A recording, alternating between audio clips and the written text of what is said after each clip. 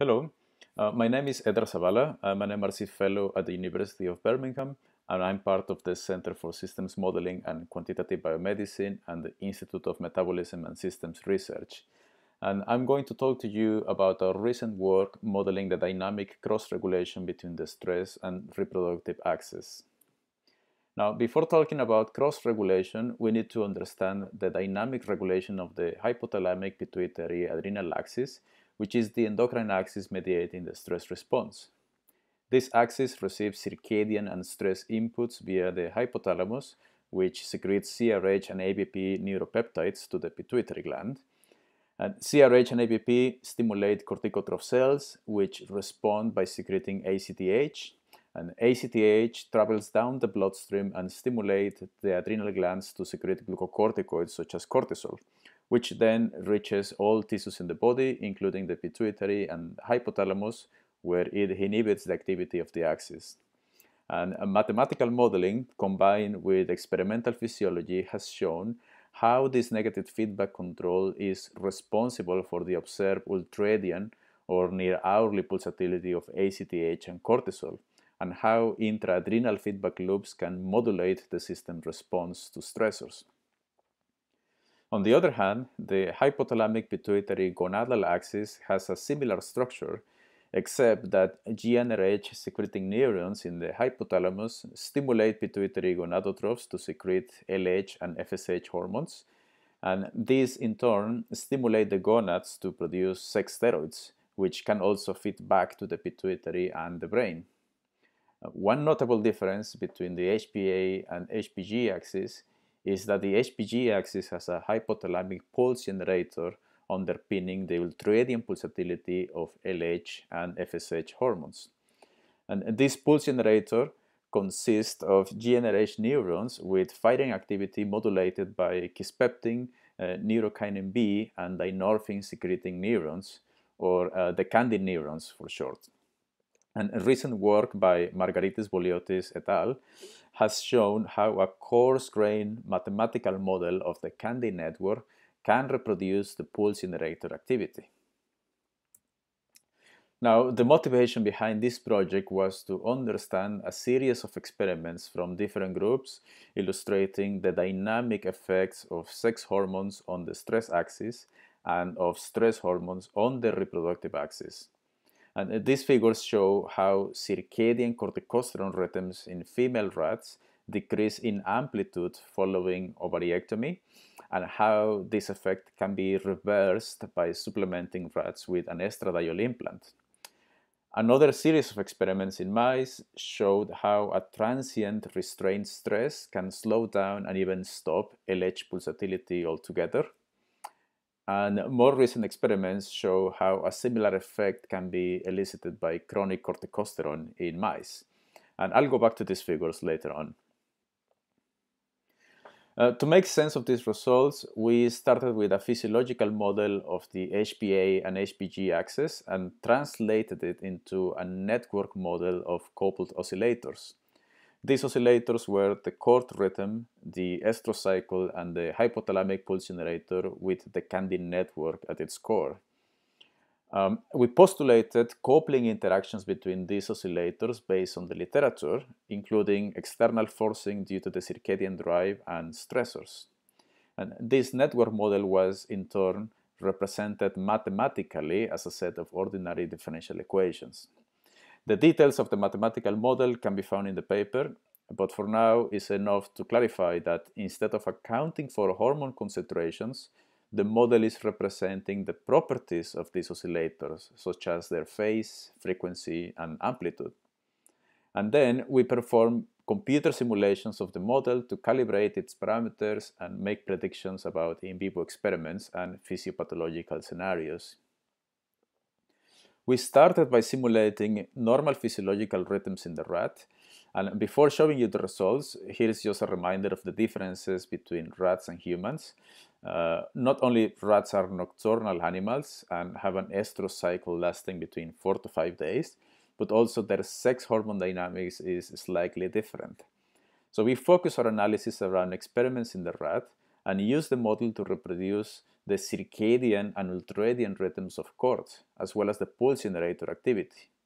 So note that the pulse generator activity here, which is shown in blue, is normalized because we are only interested in its frequency. These functions, these mathematical functions here, were just used to represent our assumptions of a circadian hypothalamic drive, an asymmetric estradiol phase, and a bell-shaped response of LH to the pulse generator frequency. Next, we use the model to predict the effects of ovariectomy and their reversal by estradiol implants. We did this by simulating the loss of estrous rhythmicity caused by ovariectomy, which in our model affects both the Candy network and the amplitude of the estrous cycle itself. So our model predicts about a 70% decrease in the circadian amplitude of cord and a sustained high frequency of the pulse generator, which is as if the pulse generator remains stuck in the diestrous phase of the cycle. When we simulated estradiol replacement via an implant, our model showed how cord levels recover their normal physiological dynamics, while the pulse generator activity showed but only a tiny reduction in its frequency. Next, we wanted to see if our model could reproduce a recent result where chronic cord exposure suppressed LH pulsatility only in ovariectomized mice with an estradiol implant. And to do this, we simulated the effects of constant high levels of cord over 2 days in ovariectomized mice and found that the model predicted no change in the pulse generator frequency. However, when we simulated estradiol supplementation in the ovariectomy scenario, the model predicted a drop in the pulse generator frequency, which was consistent with what was observed experimentally. Next, we wanted to test the effects of acute stress on the estrous cycle. Now, while the LH recordings in these experiments lasted but only a few hours, we can perform computer simulations that last as long as we want. So what we did was to mathematically model an acute stressor as the product of two Heaviside functions that affect the phase and the amplitude of the cord rhythm, as well as the frequency of the pulse generation via the Candy network. Then we performed repeated simulations of this acute stressor given at different time points across the estrous cycle. And we found that if the stressor arrived at the nadir of the circadian cord rhythm, the suppression of pulse generator frequency was minimal. Whereas if it arrived at the circadian peak, then the compounded effect of elevated cord levels would temporarily shut down the pulse generator. And by sweeping the entire estrous cycle with acute stressors, we were able to build response curves for both the cord amplitude and the pulse generator frequency following a stressor. And interestingly, we also found that there is a region right between the diestrous and proestrous phase of the cycle where acute stressors seem to cause no change whatsoever on the pulse generator frequency. So we interpret this as a region of dynamic robustness where the estrous cycle becomes resilient to acute stressors, perhaps as a mechanism to ensure that ovulation takes place. And we also calculated how the balance of inhibitory and excitatory signals in the Candy network guarantees pulsatility and how this balance becomes fragile under acute stress.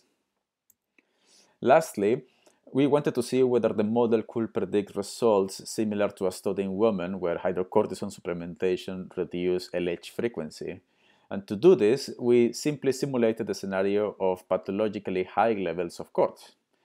And surprisingly, the model predicted that the pulse generator would retain a very similar dynamics than in the normal physiological scenario, except that the cycle phase will be advanced by approximately 21% the total cycle length. Or in other words, the model predicts that under excess cord, the onset of ovulation will be delayed. And not only that, but the region of robustness to acute stressors was shortened by a similar amount, meaning that the excess cord will overall make the estrous cycle more fragile to stressors. Now, with the caveat that our model was developed for rodents, we think that a next generation model developed for humans could explore the question of how excess cord could induce amenorrhea or delays in the menstrual cycle in women. And finally, I just want to emphasize that although this work was only a theoretical development, it still required of a multidisciplinary effort combining the expertise of endocrinologists, physiologists, and mathematicians working together to piece apart this complex endocrine axis. And I also want to thank the SIDCON funding awarded by SMQB, as well as the research councils that supported us along the way. And thank you very much, and I'll be happy to take any questions.